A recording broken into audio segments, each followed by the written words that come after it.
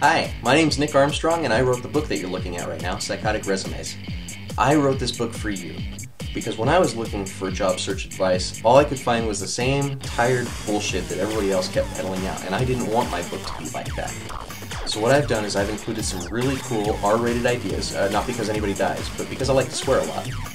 on how to create a really good resume, how to create a really good cover letter, how to do really well in your interviews, how to craft your entire job search so that you have the power and not your potential employers, and finally, how to behave yourself in the job market so that